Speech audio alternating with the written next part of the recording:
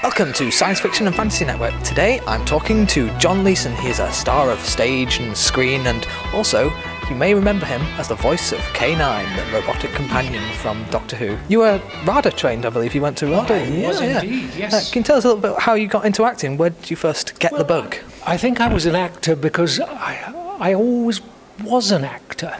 There was nothing else I felt I could do.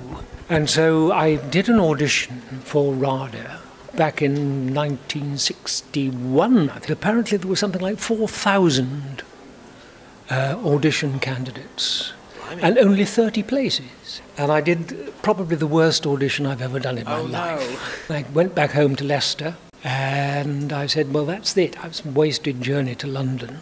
A great shame, but there we are.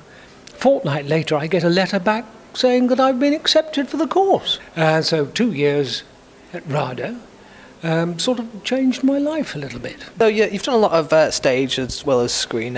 Which have you preferred, doing your stage or doing your screen? Oh, yes, definitely. I think that encompasses both.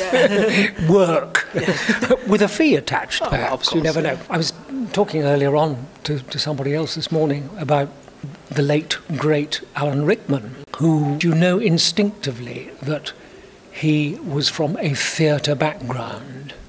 And there are certain actors that there's a greater sense of, you get a sort of empathy as a stage actor yourself. So most of my early work was in repertory, and then I did sort of 3 years and 3 separate plays in the West End.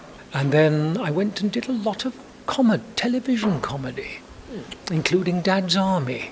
I was in one of the stories there, which was a completely different discipline. But here I am today, very surprised to find that next year, 2017, it will be K9's 40th anniversary. Wow, yes, I'm afraid I do realise that.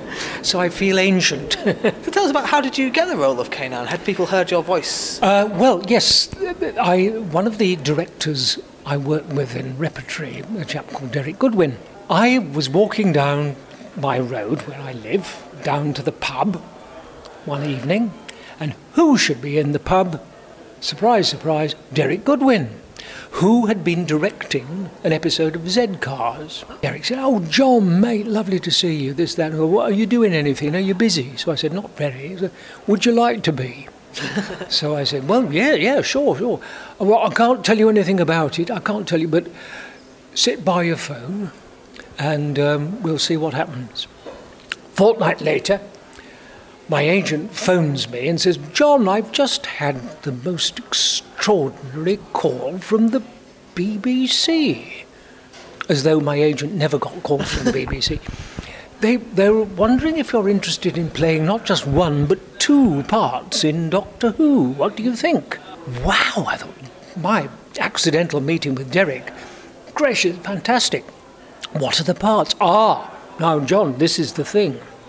One of them is the voice of a virus, which I thought would be a tiny, tiny, tiny part, viruses being so very small.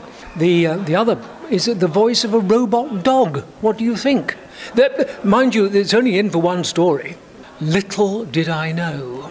40 years later. 40 years later, well, nearly 39 years later as we speak.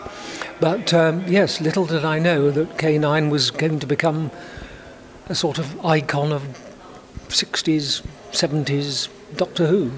Well, K9 had a lot of issues on set because he was, a rolling little. Well, the dog. physical module as K9 was always breaking down or underpowered or whatever, and we put a matchstick down on the studio floor and he'd stall. And in fact, I remember that the doors of the studios at sets had a tie bar across the bottom. And he couldn't cross the tie bar, across the thing. So they had to shoot him as if going through the door from behind, and then pick him up on the other side of the door, having come through it. So, but you've got over those in Big Finish. You've come back to do him on the audios absolutely, now. Which is wonderful. Have you found that's given more freedom to the character? Of course it has. Of course it has. I mean, when you're writing sound only, audio only, I mean, you imagine it's like radio broadcasting.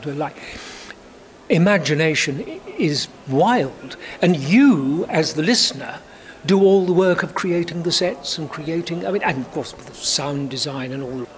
But it's extraordinary that audiences seldom realise how much work they're putting into the total experience of listening to something. What's been your experience of doing the voice acting with no visual cues? Has that been a different experience for you? Well, if you are the character, you know the character, you know how the character ticks. There is absolutely no problem whatsoever. You just play the character in that particular situation. So what are you working on now? What's next for you? Apart from any more big finishes that may come up, as they may indeed, I wear another hat. I'm also an accredited wine educator. So I teach wine courses and ad hoc tastings and things like that. And in fact, I sometimes teach on cruises, which is rather nice. In fact, I'm doing one in the summer. Where can people find your stuff? If they're good swimmers, they'll find me going out to, well, the one I'm doing in June is to basically the area around the Loire Valley. We'll talk about Loire wines, and then they sail on to Portugal. So I sort of talk about port and Portuguese table wines and things like that. Well, thank you very much for talking to us. It's been an absolute pleasure. Welcome. Cheers.